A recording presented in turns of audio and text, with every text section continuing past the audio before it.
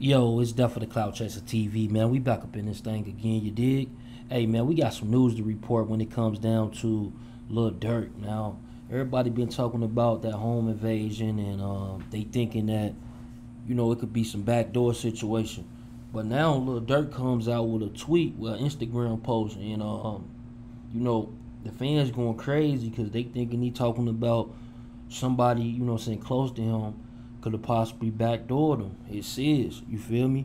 So he goes on with the Instagram post and he says, nobody should know everything you do because they play their role off of what you do, how you move, and what you got. Bullseye.